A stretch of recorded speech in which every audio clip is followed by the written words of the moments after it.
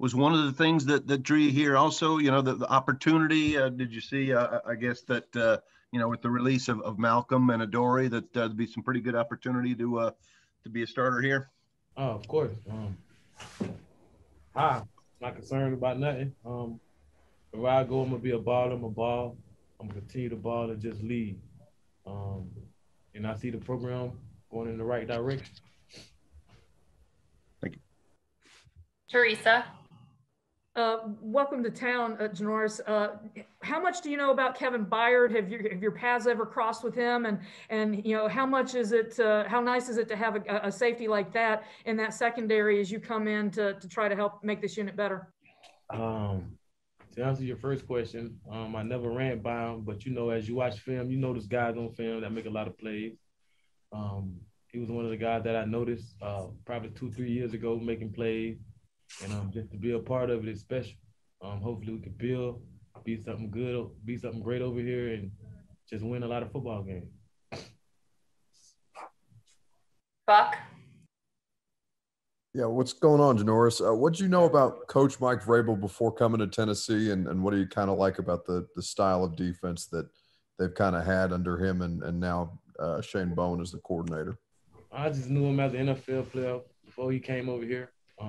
Once he got over here, outside team looking in, organization, know how to control the football, play great defense, and that's all you need for a winning organization. So I just feel like the step that he's taking, he's going to continue to take, it's just perfect for me.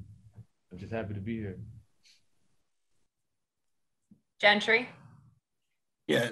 Janoris, how surprised were you at how things ended in New Orleans, and how long into the process until you kind of realized you would be headed to Tennessee?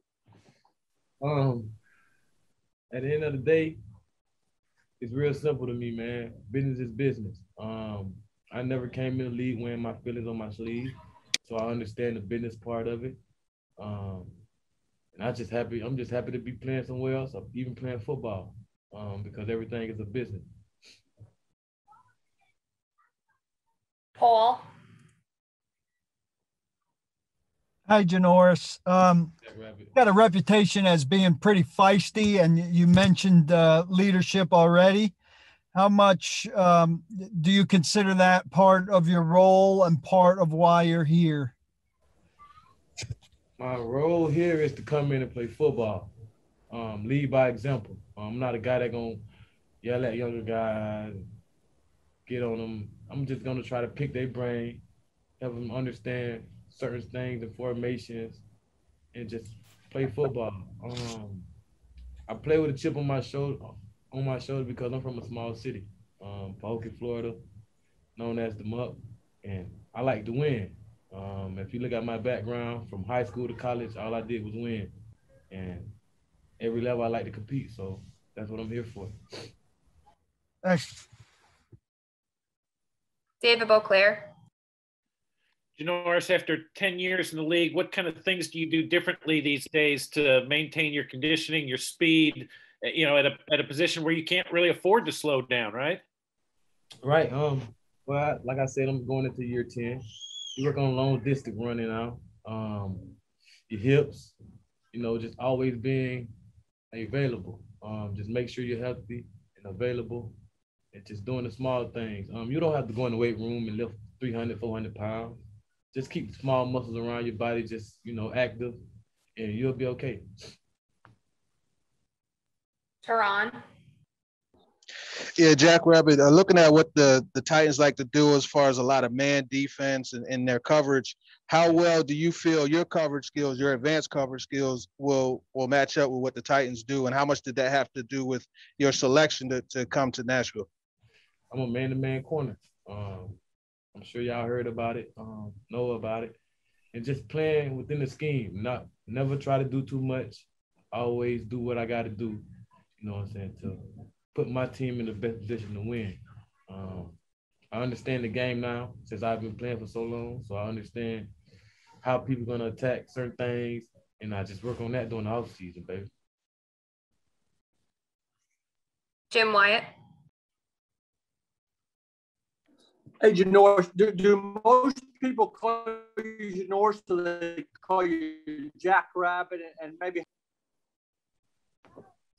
Jack Rabbit. When y'all was calling me Janoris, I almost got upset, but I didn't. I was just kept saying Jack Rabbit. But just refer to me as Jack Rabbit if you guys don't mind, or Rabbit. I've been going by that since I entered the league, and Jack Rabbit it is, baby. How come?